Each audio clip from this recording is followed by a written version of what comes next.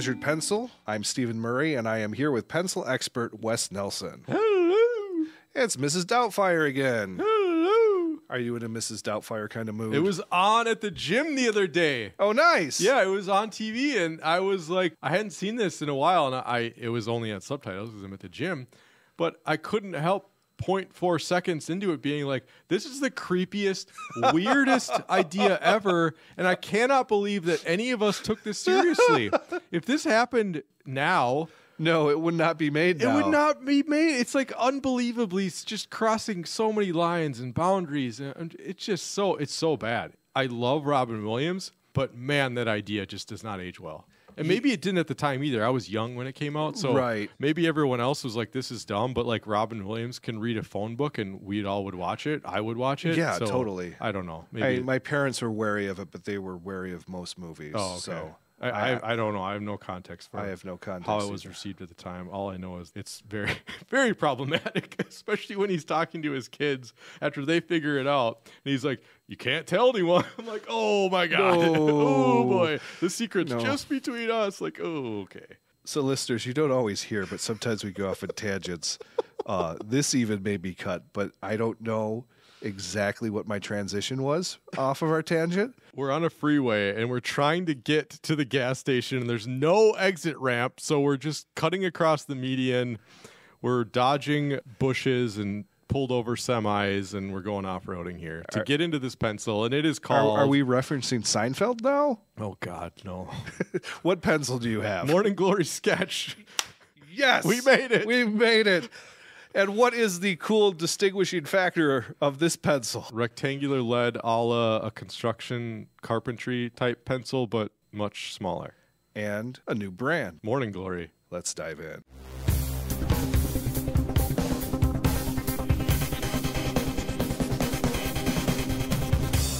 Featuring a unique rectangular lead, the Morning Glory Sketch 1000 lets you add expressive line variation to your sketches, drawings, and even pencil calligraphy. Its wide 1.8 millimeter lead is also great for filling in answer bubbles on multiple choice test sheets. The pencil features a unique and surprisingly comfortable rectangular body shape with 3 small indentations on either side for easier gripping. This should be used exactly for filling in ballots. That's perfect. Yeah. It's like a Scantron. Yeah. It's the perfect width for that. It's really cool. J.M. Durden from Jet Pens. Is he related to Tyler Durden from Fight Club? Possibly. He doesn't say. An interesting pencil, 4 out of 5 stars. Bought it as a bit of a novelty, but I found myself using it more often than I had initially thought. The unorthodox lead shape allows a bit of mental freedom to not be so precious with general sketch work. Sure, it's just a mechanical carpenter's pencil, but it's nice.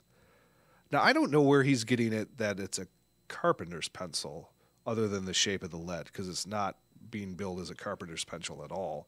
What did he say about not being so precious? I love that line. The unorthodox lead shape allows a bit of mental freedom to not be so precious with general sketch work. That is my motto for the week. I'm going to take that and run with it. Thank you, J.M. Durden. Yeah. Jam from Jet Pen says, my friend got this for me, but I have to say this is weirdly one of the most comfortable drawing utensils I've used so far in my life. Something about the flat shape makes sense in your hand while using it. The weight is pretty light as well, so you don't really notice it in your hand. I wouldn't say it's the sturdiest pencil in the world. It kind of feels like those thicker, mattish plastic pencils that you get in those multicolored packs from like Target or something. But then again, I do have a soft spot for using more inexpensive art and writing supplies. Overall, it's a great pencil, and I'd recommend it if you're on the lookout for a mech pen that gives a thicker line with relatively decent line variation. Zaydu from Jet Pens says, this pencil is so unique and, can I say, a little bit quirky. Oh, you can say. I find it refreshes the joy of writing, drawing, and sketching. I keep looking for opportunities to use it. Refreshes the joy? This pencil is a delight. It's a real palette cleanser. Real Rabbit from Jet Pen says, really comfortable to use when drawing, 5 out of 5 stars. I haven't used any of Morning Glory's products before, and I really hope they make a more premium variant of this pencil that uses the same 1.8 millimeter lead. This pencil doesn't really feel cheap. The plastic is nice and the whole pencil is put together pretty well, but having a chunkier metal pencil or having some more color options would be perfect.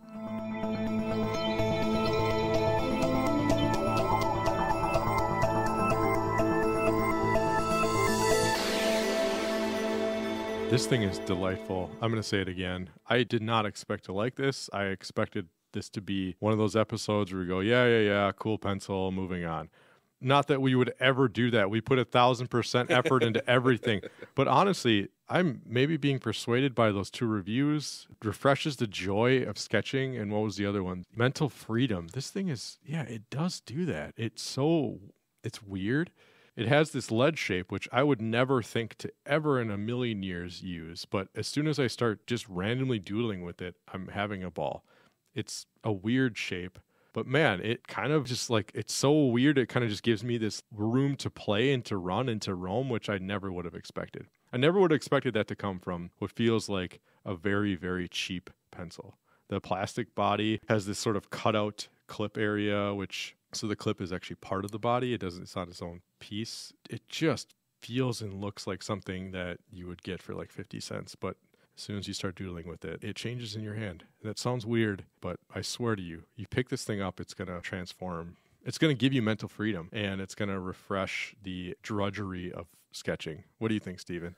I have to admit, when I first put this in my hand, I got a little bit of PTSD from the Moleskine, because that's the only other... That's the only other rectangular-bodied pencil that we've reviewed so far. Yeah. I wish Moleskine had put this level of thought into their pencil. Which isn't a lot. But part of the joy of using this is you pick it up and say, oh, it isn't just a flat rectangular pencil. There have been choices made here. Yeah. It's so simple. The copy refers to these 3 dots, indentations on the grip. Yep. And they're just wonderful. Yeah. Absolutely wonderful. That clip you just described is just so cool, how it's just notched into the whole body of the pencil there. This is one of the few ones that doesn't have an eraser, but who cares? Who cares? I will have to say, though, it's in the name. It's the Morning Glory Sketch.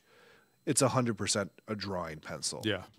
I've tried writing with it, and I just can't. No. So I'm a little less enamored of it than you are.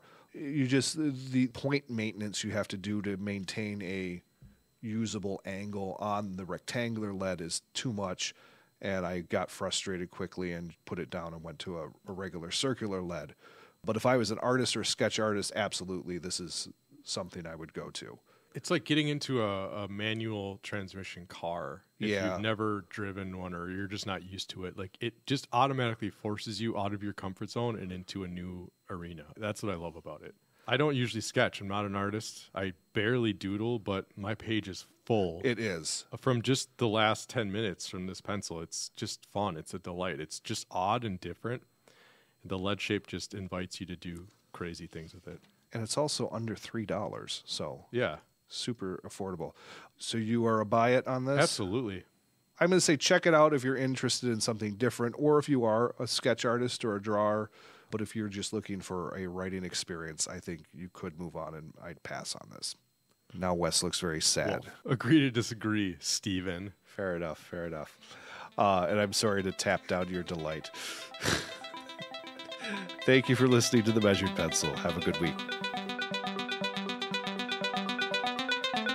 This was The Measured Pencil with Wes Nelson and Stephen Murray. Theme song and additional music composed and performed by Josh Baumgartner. Additional production support by Two Desk Productions. If you want to see what the pencils look like, please follow us on Instagram at The Measured Pencil. If you'd like to share your pencil story, please record a short audio file, maybe 1 to 2 minutes, and email it to us at themeasuredpencil@gmail.com. Or, if you'd like us to review your favorite pencil, please email us with the name and it might appear on a future episode. Thanks for listening.